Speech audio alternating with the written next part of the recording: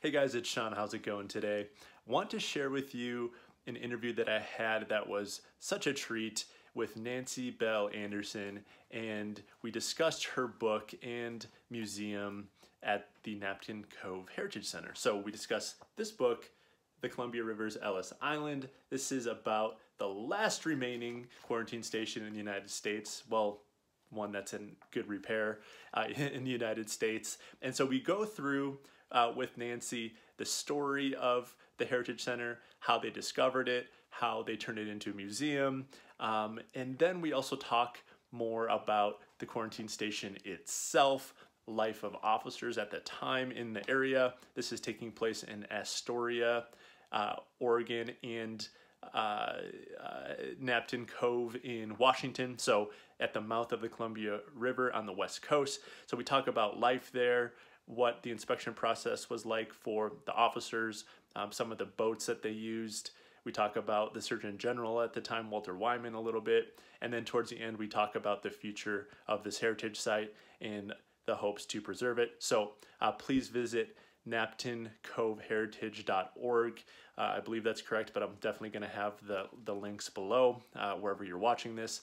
So please enjoy this. Again, the first part, we're really talking about the history of the museum, how it came to be. And then the last part, we focus a little bit more on the public health service and the quarantine station itself. So please check out this interview and visit the website, buy the book if you're interested in learning more about it. It's pretty quick and easy read, so you can finish this easily in an evening.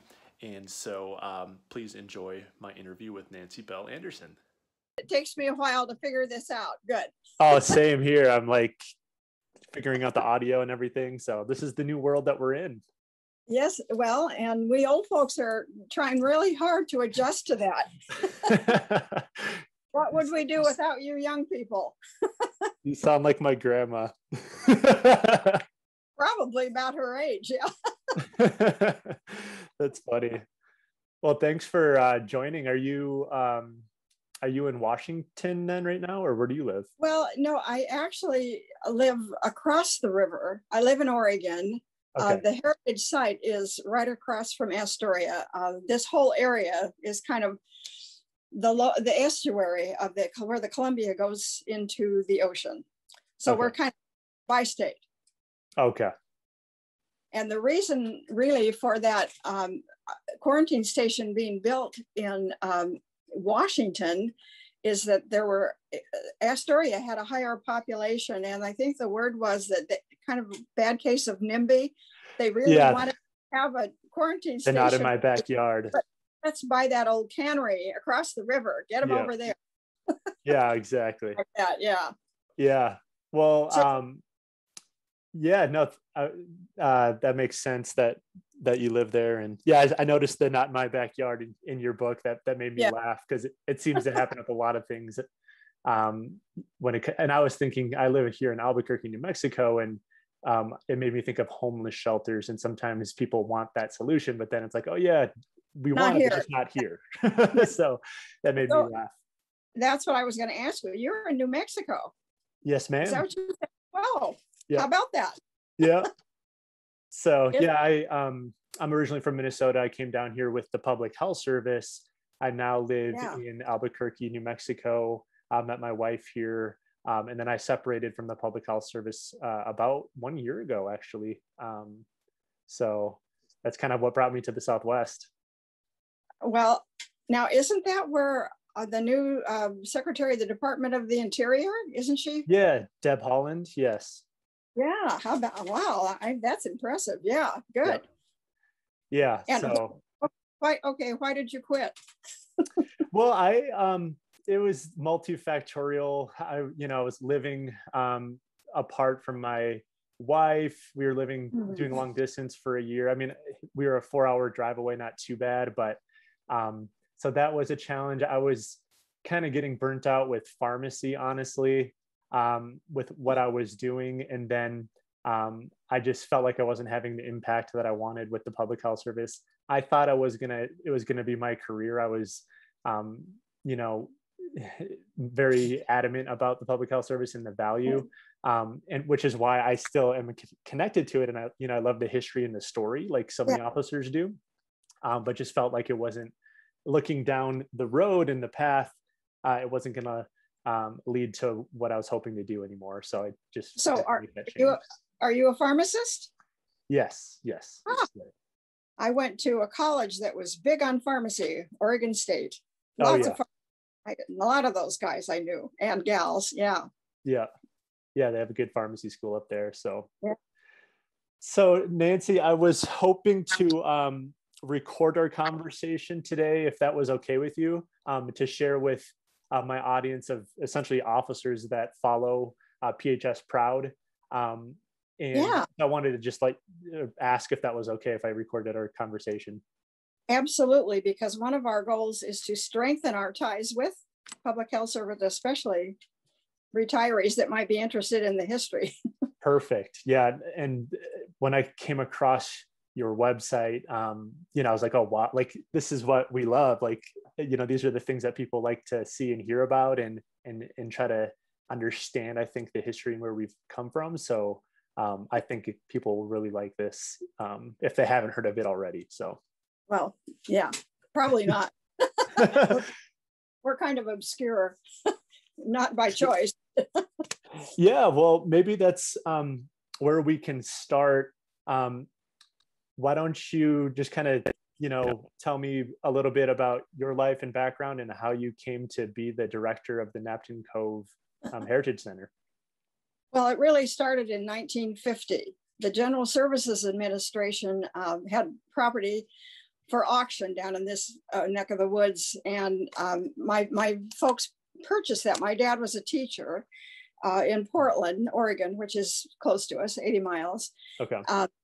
And he was an avid fisherman. We came down here and fished all the time anyway.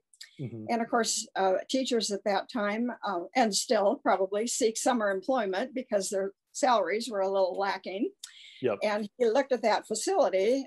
I have a picture of it behind me. I don't know if you can see it. Oh, yeah. Nice. Anyway, that looked to him to be a really good spot to have a sport fishing camp. Mm-hmm. That he was very entrepreneurial, and that was repurposing before it was called repurposing. Mm-hmm. Anyway, that's why he purchased it. He wasn't particularly interested in the history, but fortunately my mother was. So she kind of started to delve into old books she'd find and artifacts that would turn up. And she was the one that discovered that the building that the large building that we now houses our sort of museum was called a lazaretto. And she pursued that and found out that, of course, that is a pest house. So from 1950 on, I spent a lot of time in a pest house every summer. But that kind of opened our eyes. Mother especially was aware of all that. My parents eventually retired down there. In 1980, it was placed on the National Register of Historic Places. Mm-hmm. And that kind of made my mom and I perk up a little. Well, that's not so easy to get on. Yeah. And the Pacific County Historical Site, it wasn't us that did it, but they approached my folks and said, would you mind? Of course not. Mm-hmm. Now, my folks actually ended up retiring down there. By that time, the sport fishing industry had changed a little. And during that time also, the good old Army Corps of Engineers decided to come through and put a highway right through the front of our property. It was a kind of a sad day for us. It kind of closed off the tidelands, which are part of you can see them behind me, I think, where that fumigation building was. And today there is a highway down there now where you see the river. But we dealt with that okay. First, in some ways, my folks were getting elderly and made better access for them. It was no longer quite so isolated. So that's how it became part of our family. And after, I guess in 1995, our daughter and I decided that this was really something we should try to do something with. And we felt a little bit obligated since it had gone on the National Register. Yeah. She and I decided, she decided this really, we will call this the Knappton Cove Heritage Center. We just made that up. Mm-hmm. And we're still using that today, for lack of a better word, I guess. But anyway, that kind of started our interest in delving into the real history of this place. And of course, we learned so much about the good old Marine Hospital Service, how it began in 1798 and progressed to become finally in 1912, the Public Health Service, preceded by what they called the Marine Hospital Service. Yep. And all this interesting maritime history, which included at the mouth of the Columbia, there was a whole lot of commerce. Not so much immigration as commerce.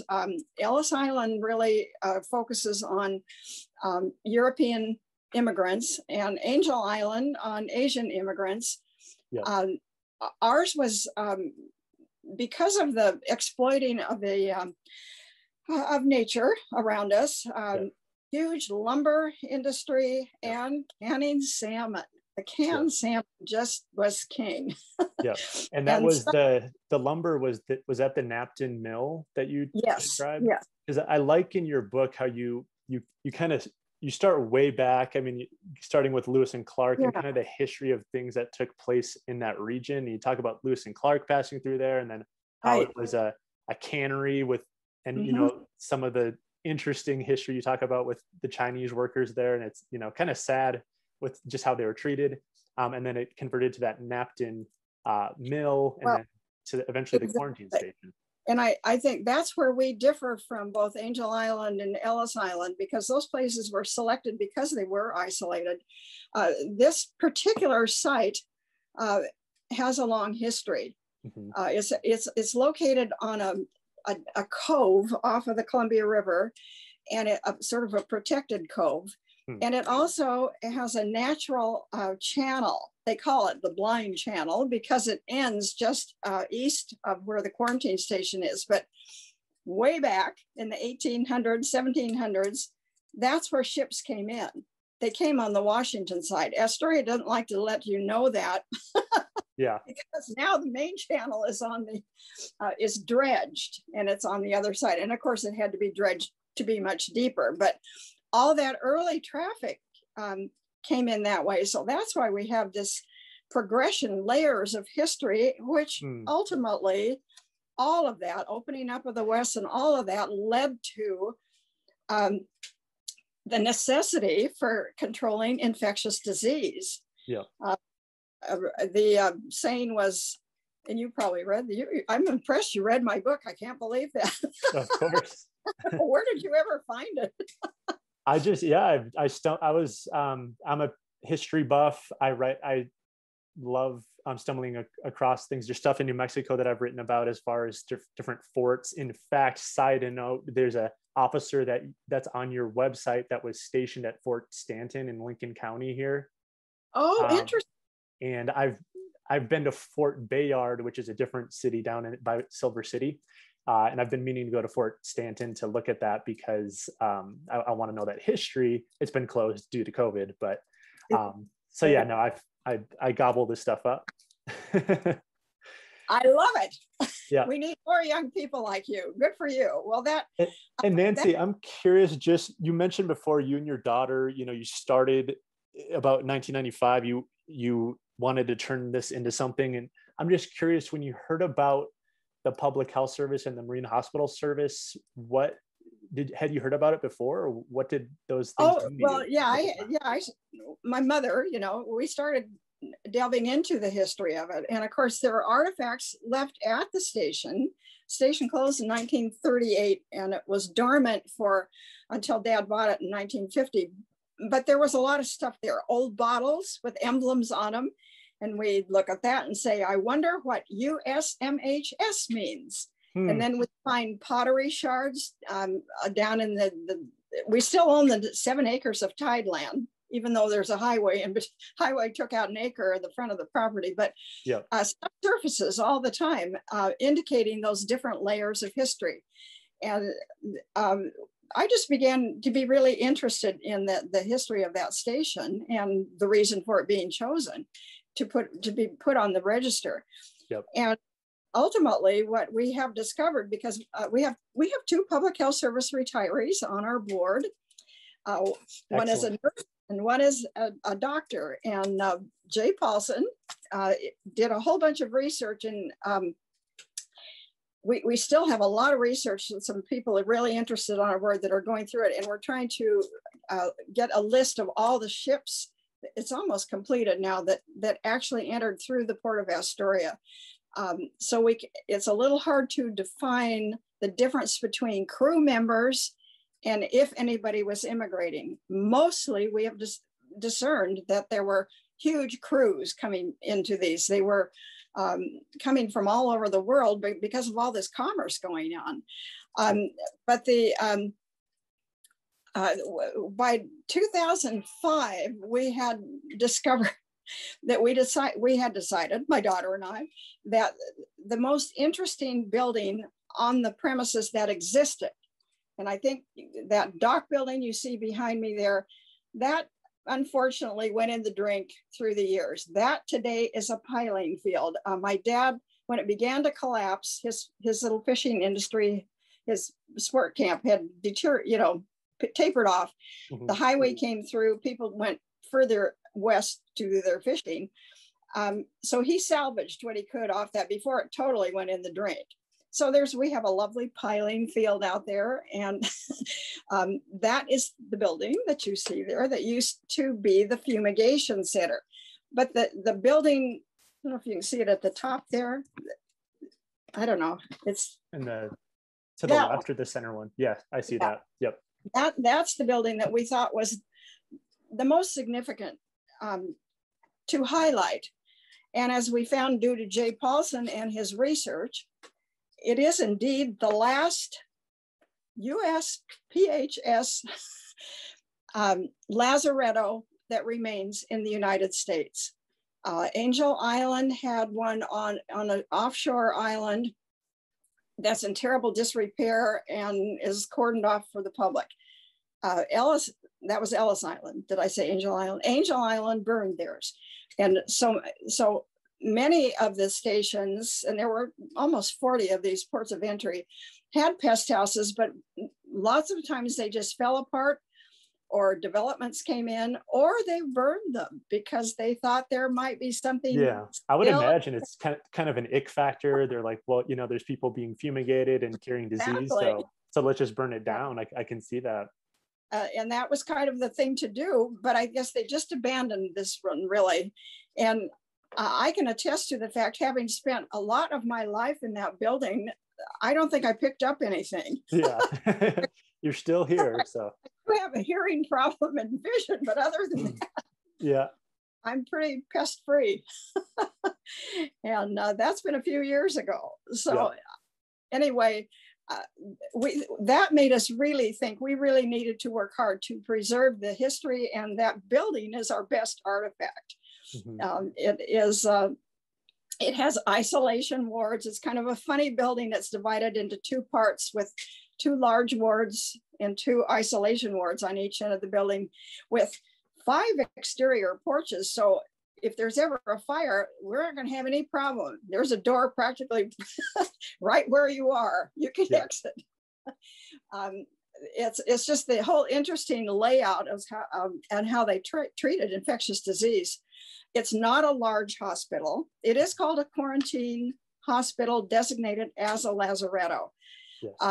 Both Angel Island and Ellis Island are restoring their hospitals, which are much larger, but they're not a pest house.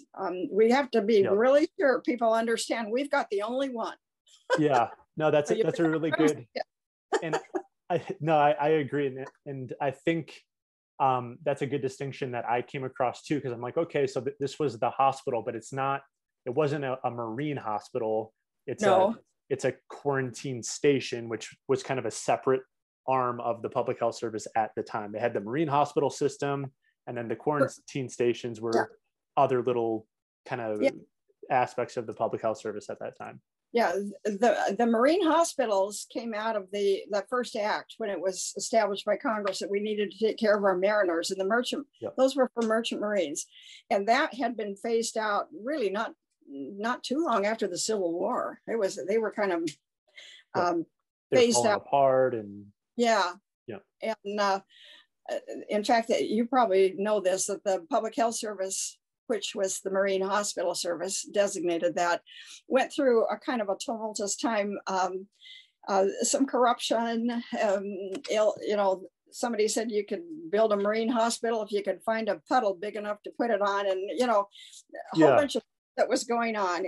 And then finally it was, the government straightened it up, cleaned it all up. Yep. Yes. And these actual ports of entry had better facilities. Yeah.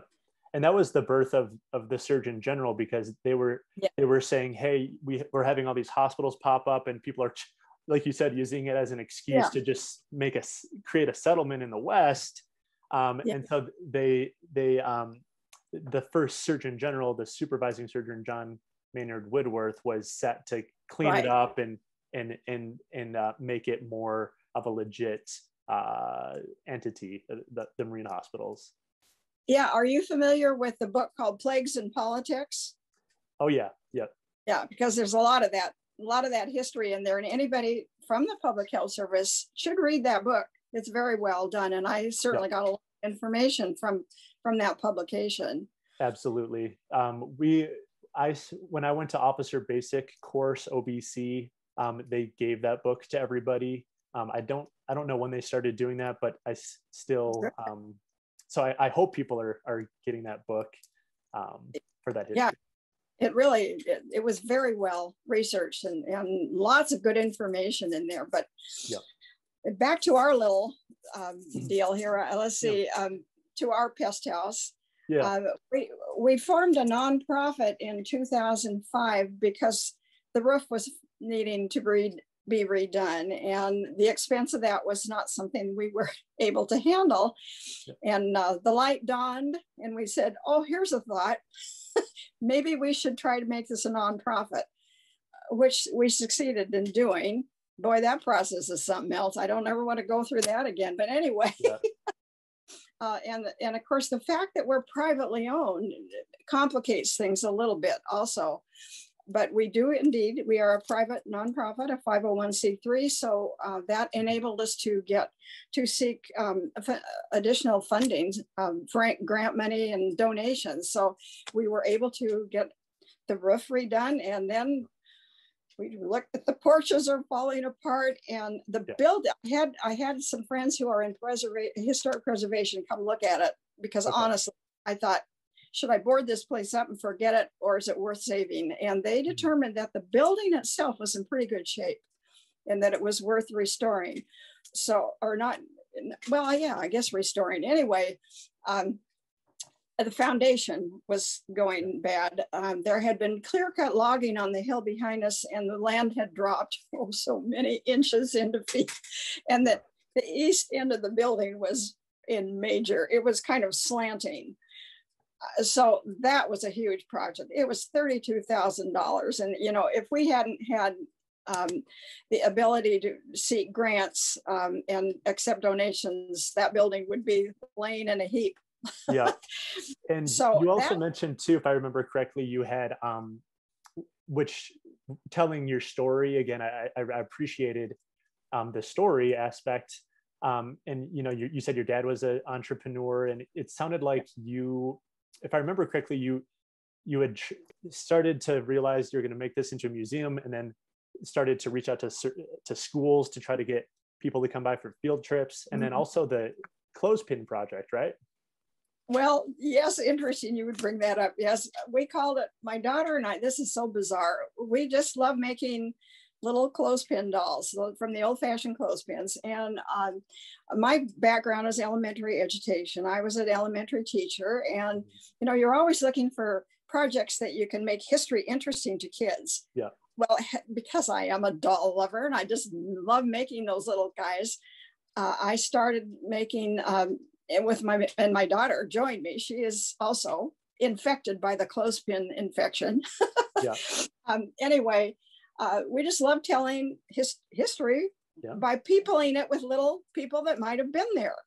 And of course, what better than a place of immigration and great commerce from all over the world? Well, hello, there is no end of the clothespin people that you can make. Yep. And I sold designs, which is, I know, hard to believe, but people actually bought them. I sold designs to magazines, and I wrote craft books for kids. And the proceeds from that helped us establish the museum. But yeah, when the roof went bad, we thought, that was $17,000. And we thought, oh my gosh, I don't think I could sell that many clothespin designs. Yeah, it's a lot of clothespin dolls. Yeah. And then the 32,000, I thought, oh boy, yeah, that's too much. We still do make clothespin dolls, though. We love doing it. It's just a supplemental hobby of ours. And we even have a small building that we got from Home Depot on the premises that we call the Clothespin Museum. Okay, yeah. Do you make any officer clothespin dolls? I do. I made some MHS officers. We have a diorama of showing the whole history from the early explorers, the Chinook Indians that fished there, up to the Lewis and Clark and the donation land claim and the cannery and the fishing camp. Yeah. So absolutely, yes. Yeah. We have covered the territory. Yeah, no, I'm sure, I know I would like a doll, and I'm sure anybody who's watching this would want to get their hands on a doll like that. If it's PHS, people like the PHS history trinkets. So well, I don't know, but anyway. We do have a clothespin website in case you're interested. Our daughter does a lot of history with our clothespin dolls on our website. That's a separate one. Yeah. Okay. But let's see, we have pretty much, especially we have one of our board members is doing a lot of research, and we've established the ships coming from all over the world. And it's interesting because when this opened in 1899, there was no Panama Canal, and there were ships from Germany, Britain, let's see, Norway, France. I mean, it was kind of amazing. They were coming around the Horn. So we were getting, and it was that lumber and canned salmon and wheat. Oregon and Eastern Oregon and Washington are big wheat producers, and that was in great demand. And apples. So those things were going out. And incoming then, a lot of, we also had, Australia, China, Japan, Peru, Russia, all of those we were getting, but certainly coming from the Orient, we were getting Asian goods. And I think one of the funniest things that we ran across recently, that one of the imports that was quite popular from China and Japan were goldfish. And you could buy goldfish a dozen for 50 cents. Now, evidently, that was some kind of a draw for people, these exotic little goldfish. And I thought, I never had heard that before. But of course, we were also importing a lot of laborers. We were getting a lot of Asians manning, working in the fish canneries. There was a hierarchy. They were not allowed to be citizens. There was a lot of discrimination, but they were hard workers. They supplied the canneries with cheap labor, but they sent the money home. Most of them, I think, probably returned to China. We're trying to do some research on that Chinese history right now. And of course, by the time the quarantine station was built, we had passed 2 Chinese exclusion acts. So only no more laborers. Well, no, we don't want them anymore because we Americans need those jobs. It's that old discrimination thing and we don't want. And they were cheap labor. We were getting more immigrants with cheaper labor too. So all of that falls into this. But it all comes down to all of these stations being very aware that infectious disease was something we wanted to keep out of the United States. Yep. It's amazing that we've had such a replay with this COVID thing this year. But exactly, yeah. Of course, the flu epidemic in the 1918, 19, and that time, that was another one. Yep. And people have forgotten that we wore masks back then too. Yeah, it's easy to forget these things that happen. So. Yeah.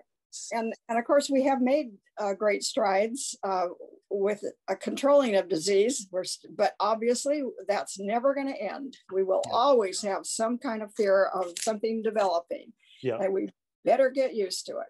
But in those days, it was cholera, malaria, and smallpox, and yellow fever was another one, and typhus. And of course, the saying was, where ships go, so goes the plague.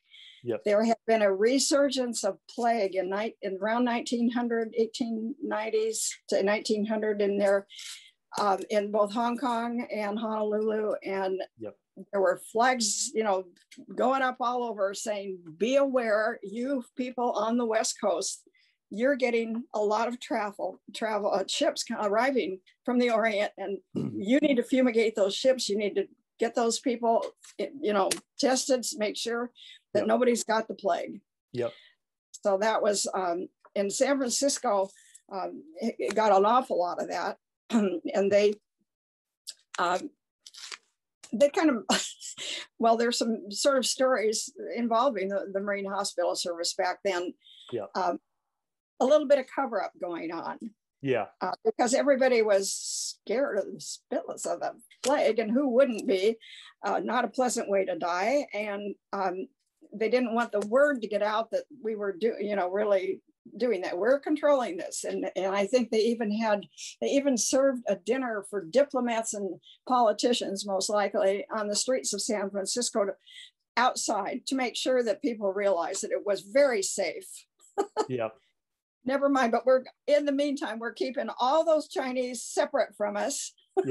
Yeah. There's an interesting story in a book that, if you're interested in, that I'm sure your PHS colleagues have talked about or know about, which is called Surgeon General's Warning. And so that's the title, Surgeon General's Warning. I'm forgetting the author, but they talk about that cover-up story. Because Walter Wyman was the Surgeon General at the time, and he had done a lot of good work, but they kind of talk about that was a big blemish in his career because there was that cover up going on and the mistreatment of the Asian community in San Francisco due to the scare of plague. So it's a pretty interesting story, and again, just kind of makes you think about our times now with immigration at the border, COVID. How all these things are at play when these problems are going on. So it's really interesting. I recommend that book. Oh, I will ask my two guys. I'll see if they they must have that. Yeah. So just to kind of provide more context for people that are listening a little bit later, to bring it to the importance of the quarantine station in Knappton. So in 1891, there was a federal law that mandated health inspections of immigrants, and the public health service physicians were set to do that. And then in 1893, there was even a stronger order from President Harrison at the time, and he directed Surgeon General Wyman to really strengthen our laws in 1893. And that's when Walter Wyman said, every single ship that comes in has to be inspected by a federal officer. And so that's when, a lot of these stations were popping up, and that's when, in Astoria, I think had been clamoring for one for some time, and they finally got it in, was it 1899 you said, or 1898? Yeah, it opened in 1899. Yeah, they finally, one of our board members is a history professor at Portland State, has just written about that early building up to that. He's got a book out now. It's on our website, I think, but a whole lot of political maneuvering in order to get a quarantine station here. And then there was a lot of furor really going on, because I said, come on, you guys, you've got Seattle, we have Diamond Point, which is feeding into the Seattle area. and San Francisco, and there's nothing in between big enough to take care of these.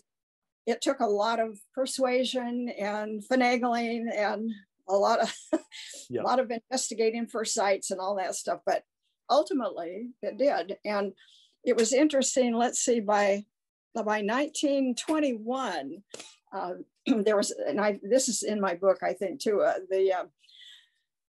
quite a whole big full-page article on the quarantine station and how great it was doing. And it said, because of the enormous increase in shipping on the Columbia River, the quarantine station there has kept disease from entering the Columbia River. Yes, and that they said the Columbia River quarantine station is ranked in the top 10. I thought, really? Yeah, I remember that part of the book. And I wanted to ask, because to me, it gave me a sense of, you know, they were really proud of having that, and that it was doing well. What do we know about what the reputation was of the quarantine station in Astoria, in Knappton? Like, how was it received by the community? Do we know anything about that? Well, yes, we're finding, this is another one of our researchers. This gal is just doing a terrific job. She has gone back and looked at the newspapers from that time. We do have a log that was kept at the station, but it just fluffed over the first few years. It didn't really start till 1906. So we're trying to fill that void. And boy, are we finding some interesting stuff. As they were the commissioned officers. Okay. They all lived in Astoria in quite nice homes. Okay. They were kind of the higher echelon. They were society, and they were always giving parties for. And several times it said that yes, that Bayless Earl gave a party, and they took quite a number of people, 20 couples, to trip the light. Fantastic. And anybody who's listening, Bayless Earl he was the first or the second or assistant surgeon. One of the first couple that established the station. The first one that was there for any length of time. Yeah. Okay. So they were entertaining, which you kind of think, well, you know, while the mice are away, the cats will play while the mice are away. No, it's the other way around, isn't it? Anyway, we were pretty remote out here. And we have one picture of one of the Ole Estes, he was not a commissioned officer, but he was a caretaker. He was a young Norwegian carpenter hired early on and was there for quite some time. But there's a picture we have of him holding two nice big salmon. I think that's in the book too, isn't it? Well, evidently there was a little bit of hanky-panky going on. There was a lot of activity when a ship came in. But in between times, they're over there 6 miles across the river, a little bit bored, maybe, you know, they clean up and do what they can, but maybe there's a little time for some fishing on the side. Oh yeah. You got it. If you're in a place like that with the salmon, I would have loved to do that. Right out in front there, you know, and who knows, maybe they were even selling some, you know, it's hard to say what was going on, but they certainly took advantage of that. And there are innumerable instances in all of this early research that's not in my book that this gal's doing, that a lot of times they would get a whole group of people to go over for a picnic over at the quarantine station.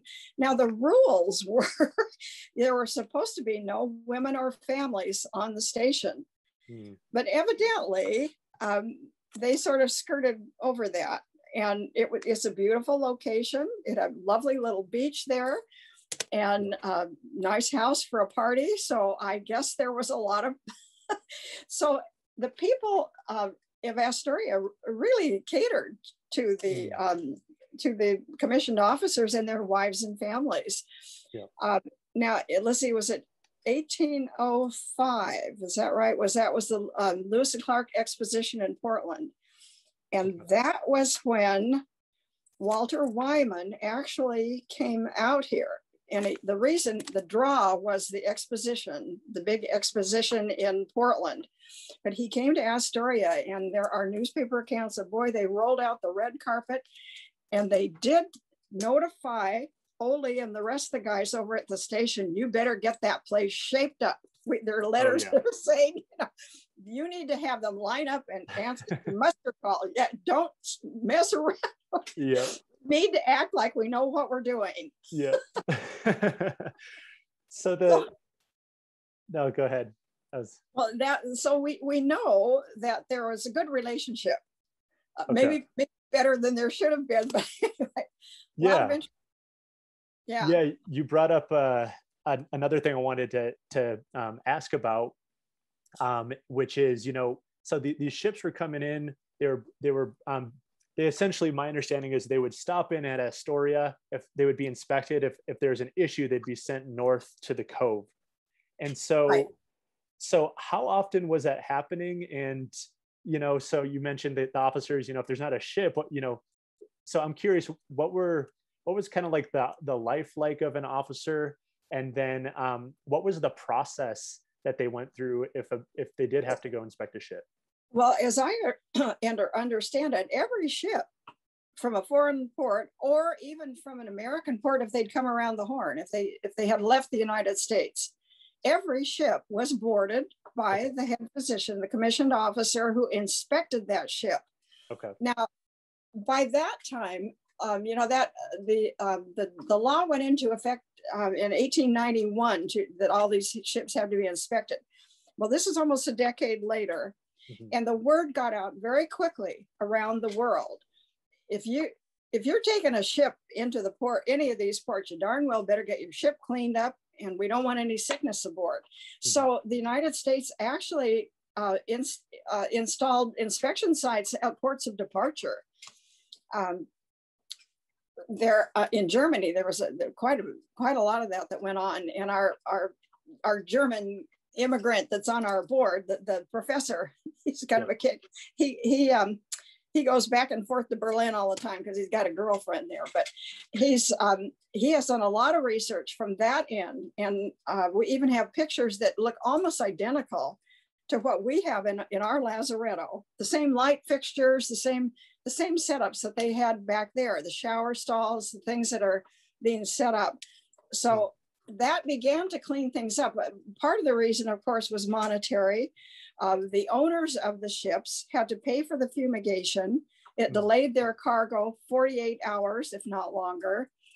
And they had to pay the return passage of anybody who didn't make it in the gate. So they are saying, ship captains, clean up your ships, save the taxpayers' money, save your owners' money, and incidentally, you might save a few lives. I mean, what a good idea. Right.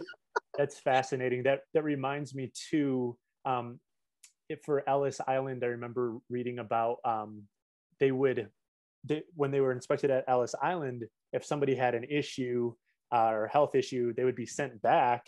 And they eventually, there was so much heartbreak and to be denied at the border like that. So the Public Health Service eventually started sending officers to the embassy at those countries to kind of preemptively screen people so they didn't get all the way to the US and then be turned back. So that kind of reminds me of that's interesting. Yeah, that sure stands to reason.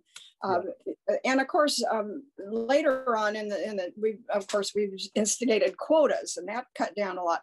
And of course, World War I intervenes in there, and that cut down on a lot of certainly immigration.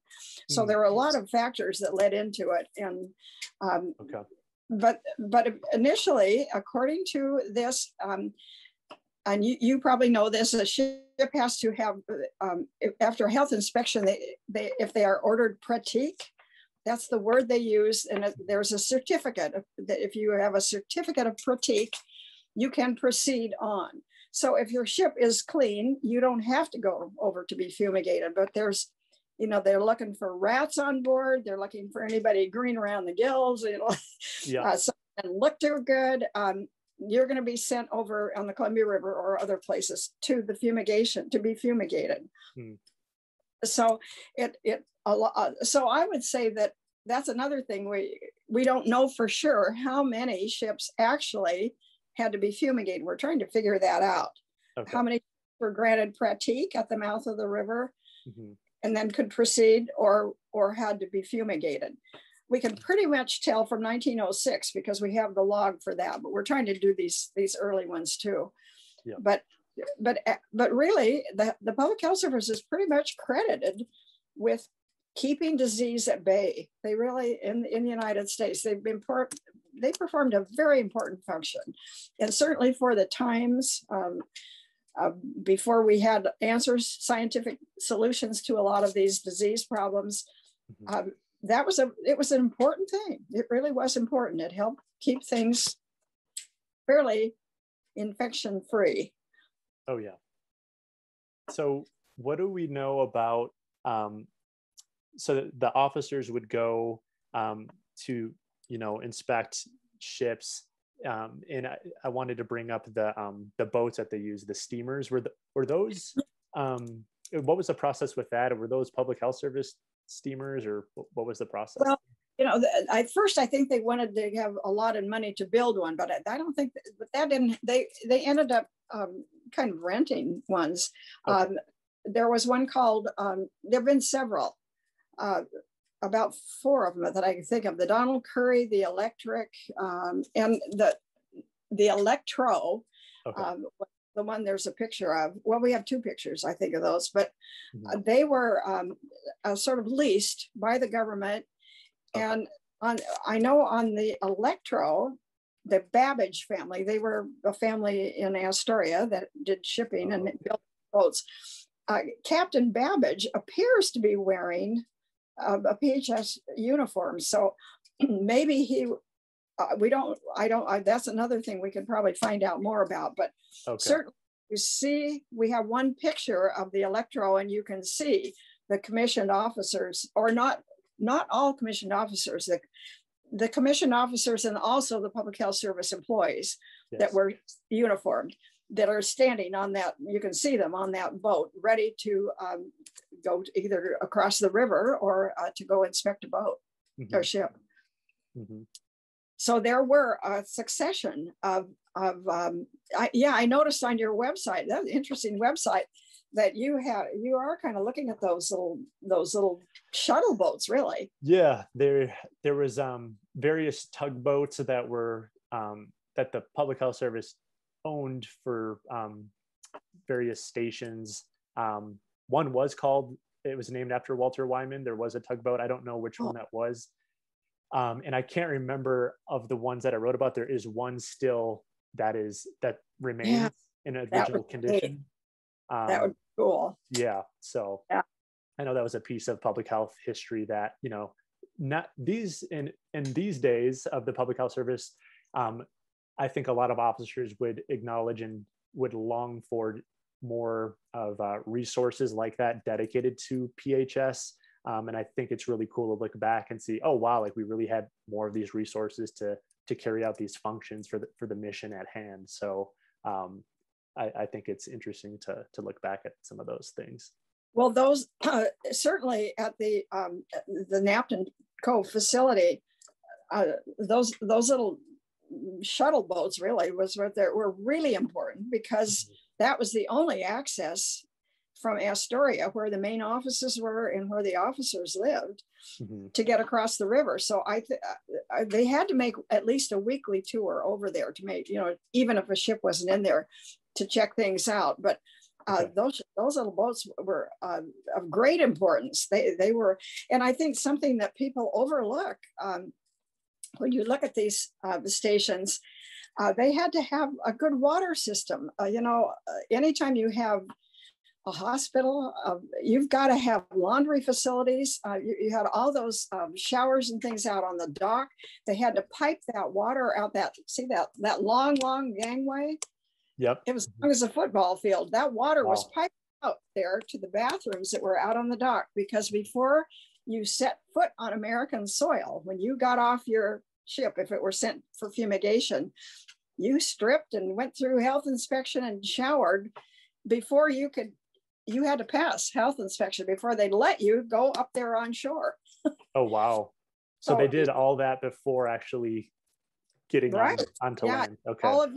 All of your luggage and your clothing, all your personal belongings. If you can look at that building, the Let's see, can I point to it? I don't know. Yeah. Let's see. This is just a picture I have behind me. Mm-hmm. Let's see, where am I here? Okay, this part. Yep. That was the fumigation area? Yeah. Yeah. Well, there's two parts of that building, and one part where the showers and all the health inspection went place, and the other part, the west end, that was where there were these big tanks. That was where all your clothing and luggage was fumigated. It went through big delousing retorts, they called them. It appears that they may have recycled those from the fish cannery, because they used those big retorts canning fish, and that dry heat was used to fumigate the clothing. But there's a lot of infrastructure that goes into even a very small station like this. Just the upkeep all the time, getting all water to people. They did generate their own electricity. They must have had some power outages, because in the building itself, the original light fixtures, they're just a long string with a light. Yeah. No fancy chandeliers or anything. No, in fact, one of the main wards, the only place we have any electrical outlets are places my dad jerry-rigged to stick in there. It's kind of an electrician's nightmare, and plumbing nightmare. It's pretty old, but it works. I believe it. Yep. But there are hooks on the ceiling that evidently were for holding lanterns in case the generator wasn't working. But there's a whole lot of stuff going on. So you can see why they had to have people at that station all the time for maintenance. I was just going to ask that next question. So if the officers were in Astoria, kind of waiting for ships, more or less, were there groundskeepers or maintenance people over there, or was there an officer over there all the time? How did that work?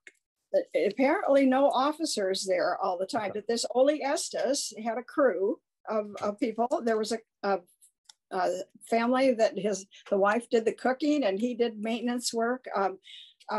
There were people that lived near the station. The little town of Knappton, the mill town, was just really a quarter of a mile upriver. There was a boardwalk that went between the two, so it wasn't very far. You could walk to work.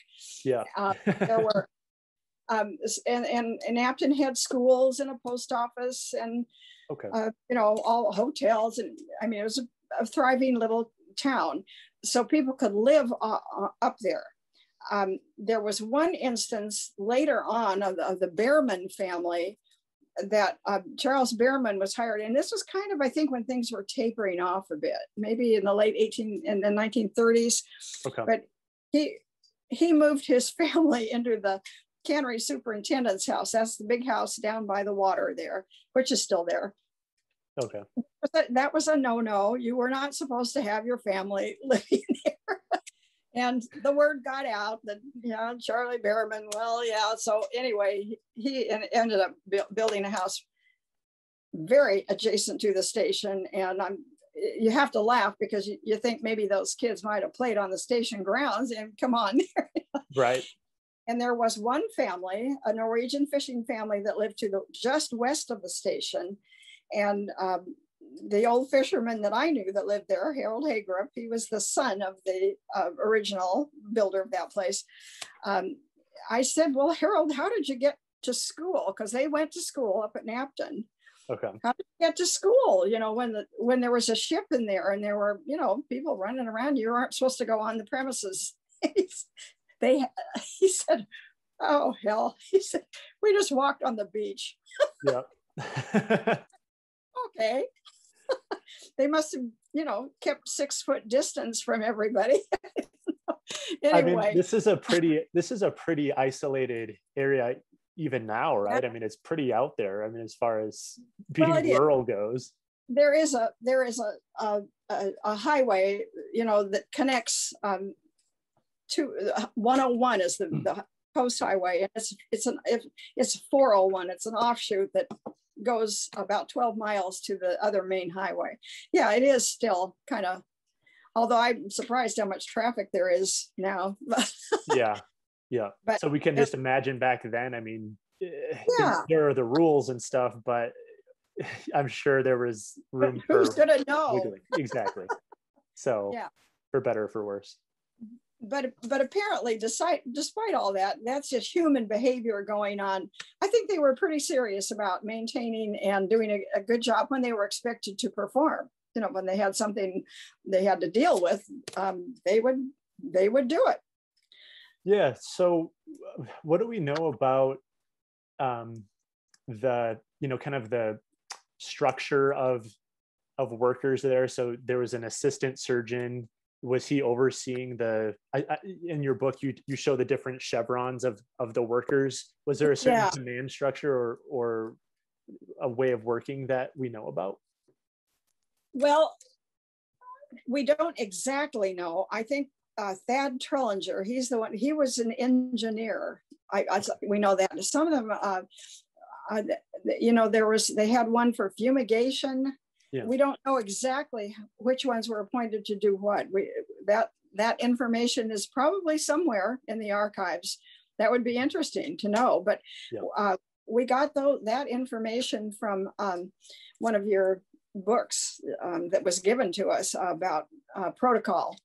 Yeah. And you probably have that one. I think it's one of the manuals it's kind of a little manual, yeah, and it has and we just sort of, for the book, we just plucked out the ones that would have been appropriate for this small station. Sure. Yeah. I think boatswain was one, and that's what we think. Babbage, that he must have been appointed that. So that was the one who shuttled the boat back and forth. Yeah. So we kind of assume that, but it's not really recorded in any records that we have found. Yes. Okay.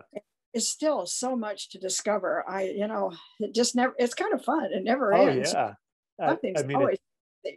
it sounded like this whole story, you guys came across like, oh, this is a lazaretto. What's a lazaretto? Oh, it's a pest house. And then it just keeps on going down the rabbit hole, so to speak. So it's fascinating. Yeah, history can be very entertaining to certain people, can't it? There are quite a few of us, and we may be a different breed, but we sure find it fascinating.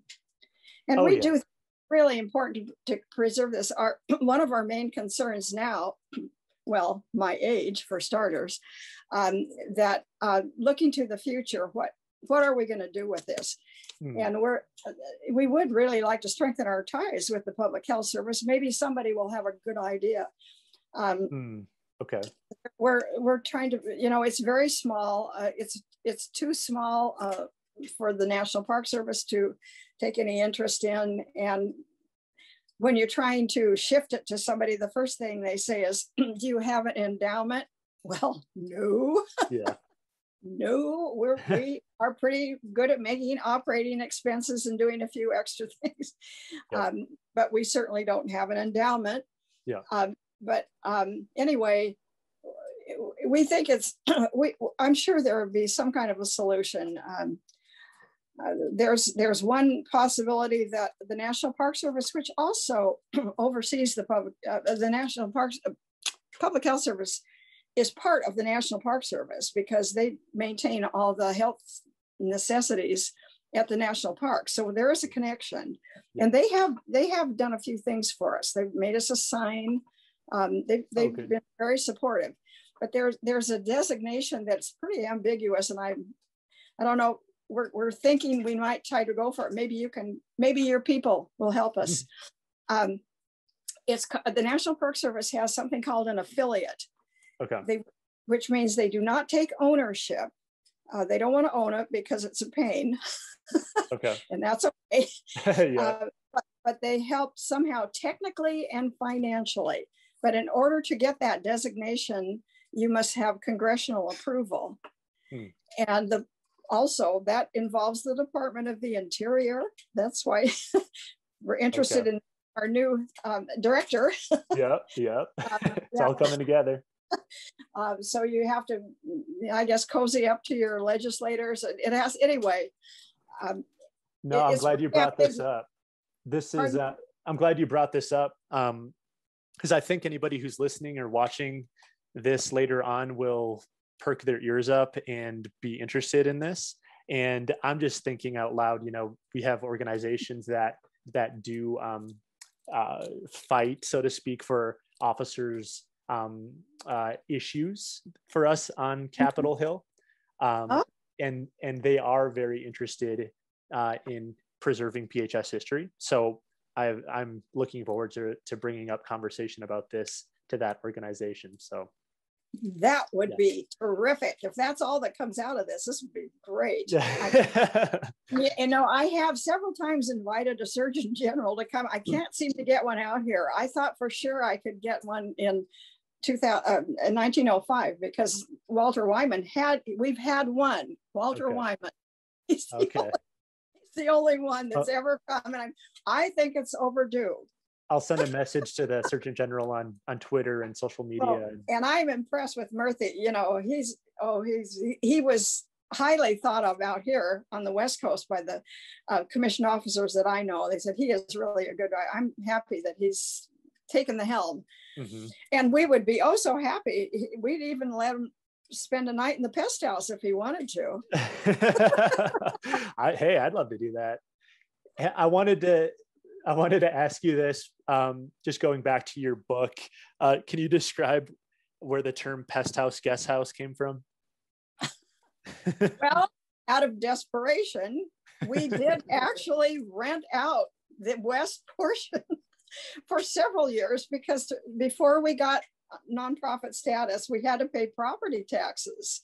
Yep. And of course, my mom, I won't get it too much, we had to subdivide the property. So yep. Unfortunately, when you subdivide a piece of property, they come and look at it and say, oh, we're going to make your taxes more. Their taxes were practically nil when my mom and dad. Oh, surprise, surprise. So the clothespin things helped. We sold clothespins and that helped pay for it. And of course, you got to pay for the electricity or a few things. Yep. And where was I going with this? Help me. Just how the origins of Pest House Guest House well, that was Heather's, our daughter. Yeah. So we actually rented it to in the summer to an employee from the park district, from national parks, because Fort Clatsop is right across the river from us. So they rented it for several years. So Heather said, well, we just call it the Pest House Guest House. Yeah. And we had tried renting it to just on our own to the family. It's pretty fragile. Mm-hmm. We're talking electric and plumbing that was installed in 1899 or actually 1912. It's much more modern, mm-hmm. But it's over 100 years old. We finally were so relieved when we didn't have to rent it out anymore. We call it, that side of the building, we call that ward our hospitality room. Yep. It still can be the Pest House Guest House. Yeah, no, I laughed when I read that. I thought that was clever, so I wanted people to know about that. Only special people though now, people who can understand old plumbing. Yeah. Well, this has been really good. And I just wanted to ask kind of another question, just to kind of close things out. Given you've learned a lot about this site and it has so much history when it comes to public health and pandemics. Now that we're in 2021, how do you think about the public health service now in light of COVID and just kind of looking back in history? Are there any things that come to mind about, oh, geez, maybe we're not doing what we did back in the day, or anything come to mind for you? Well, certainly history, we can learn from it. And my feeling is that, especially now, I wasn't too impressed with the last administration but I didn't think that Surgeon General did what he should have done. Mm-hmm. But I said, I'm encouraged with this. Murthy knows what he's doing. I really think it's a great opportunity for the public health service to kind of reemerge as an important part of what we do in this country. I think people are not aware of all that the public health service has done and still continues to do. It's pretty quiet. Nobody talks about it too much. And I think it's time to come out of your cocoon and mm-hmm. make it known.